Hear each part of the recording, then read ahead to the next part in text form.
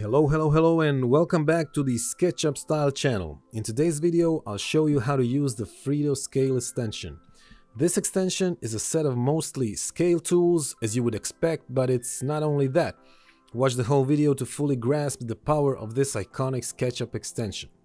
But before we jump into it, I'd just like to share with you guys that this video you're about to watch is my 100th video on this channel. And I'm in full celebration mode, so everyone who is here and has not yet subscribed, this is the perfect opportunity for you to do so. But not before you click the like button, of course. Back to Fredo Scale. This first tool is the box scaling tool. It's like a standard scale tool, but with a catch. So sometimes your geometry is not perfectly aligned with the SketchUp world axes, or your component axes are not parallel to component's geometry. So this tool lets you choose the orientation of the scaling box simply by clicking on an edge. These black handles work in the same way as your standard scale tool. By pressing Ctrl, you can set your object center as the base scale point, and with the Shift key you can switch between non-uniform and uniform scaling. If you press Tab, a dialog box will appear that will let you type the exact measurements you want your object to be. Like the standard scale tool, you can scale 2D faces, but unlike the standard scale tool, you can also scale single edges. There is also the target scale mode. To get into it, you double click one of the handles, you'll notice the orientation box will change color to red, and then you need to select your origin point and then the target point. The next one is the taper tool. Same as the scale tool, you can choose the orientation of the taper box by clicking on an edge. This gives you a box with 20 handles that will allow you to scale one face of the box at a time, creating this way a taper transformation. Notice that every edge handle has two sides for each face, and every vertex handle has three sides for each of the three faces connected. All options are the same as the scale tool. Ctrl key sets the scale about the center of geometry, Shift key switches between uniform and non-uniform scale, and Tab gets you to an input value dialog box. The next tool, Box Planar Shearing, allows you to shear your object along each of three axes. In layman's terms, it makes all your objects appear drunk. The principles are always the same, choosing your box orientation by selecting an edge, Ctrl to switch the center transformation, and Tab to put an input value. The next tool is the same as shearing tool, but this time it lets you select the shearing angle.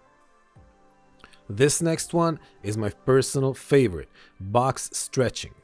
Have you ever had a window you wanted to stretch and got these humongous window frames? Well, not anymore. By default, the stretch reference plane is in the geometry center, but in a specific situation like this one here, for example, you can activate it by pressing F4 on the keyboard and move it where you need it to be to get the desired result, like this.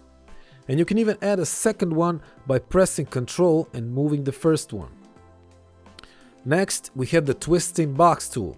You select the twisting axes by clicking on one of these handles and twist your shape.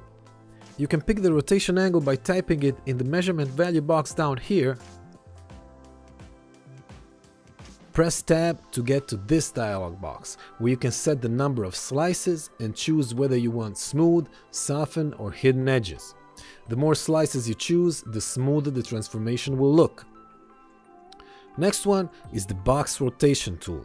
When activating this tool, you get these handles that allows you to select the axis of rotation based on the box orientation. Click once to set the origin point and then again to set the target point. We have another rotation tool here, and this one works just like the standard SketchUp rotate tool. Activate the tool, select the plane, hold Shift to lock it if you need to, click on the base point, click again to set the reference axis, and then once more to rotate the object. This last tool, the radial bending tool, allows you to bend an object by choosing the bend plane, setting the origin point of the bend, then the length of the bend line, and finally the bend angle. If you want, you can bend only part of your object, and you can choose the number of segments of the bend if you press, you've guessed it, Tab on the keyboard.